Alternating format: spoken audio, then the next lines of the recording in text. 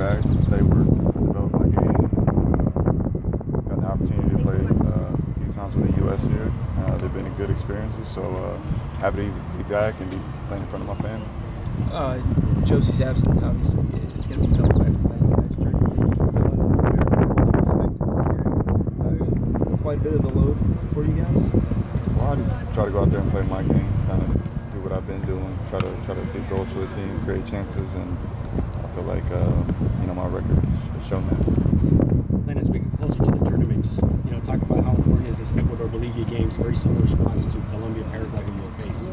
Yeah, it's important that we get in a rhythm, that we get make sure everybody's sharp on the same page. Hopefully keep everybody fit and be able to take the strongest team to that first game and hopefully hit the ground running come San Francisco. Leadership and experience for you has got to be important with some of the young guys on this team. Yeah, we got a lot of leaders on the team. Everybody kind of leads in different ways, and I try to lead by example. Clint, Jürgen just talked about how good this tournament is and compared to with the Euros, said it stacks up just as well. You've played against all sorts of teams in your career. How do you see the competition ahead of this Copa? Oh, it's going to be great. I mean, it's a tournament that I watched as a kid. I've never gotten the opportunity to play in, so to be able to play in the tournament is exciting, and opportunity to play a major competition on a home soil. And, we were looking to do well. And like I said, when I was growing up, I watched a lot of South American soccer, so looking forward to playing against those teams as well as the teams in CONCACAF. You sort of had to fill in for Josie the World Cup 2 years ago when he went down. Maybe a little different situation now that Bobby Wood's there. And how much is that going to help you having a guy that maybe is closer to Josie?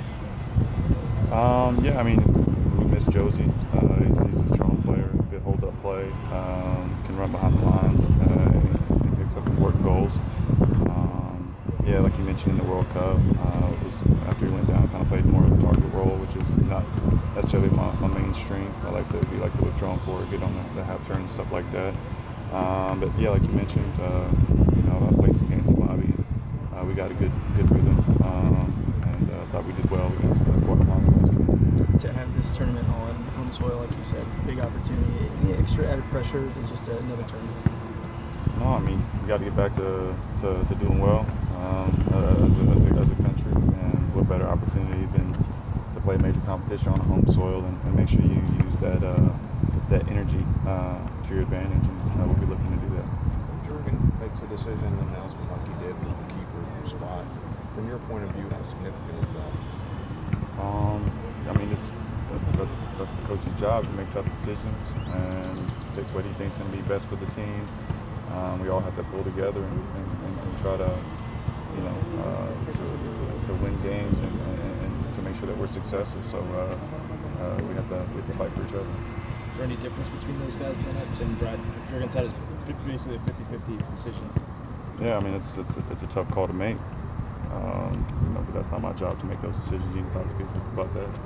But both of those keepers are great, and then they've shown that how well they played in Europe and for the U.S. team. Did you ever play here at SMU at any point, camps or anything like that? I did. I almost went to SMU. It was one of the colleges that I was looking at. That's when Shellis was the coach. It was kind of between SMU and Notre Dame and Furman for me, and it was kind of one of those things that I spent a lot of my time in Dallas, and I kind of wanted to go, to get out of the comfort zone and leave the state and see what that would be like. Yeah, I do think about what it would have been like to have gone here. I know some of my teammates in Zach Charles who went here, and some other guys I played with classically that went to the school and had a good time. Thanks, everybody. All right, thanks, y'all.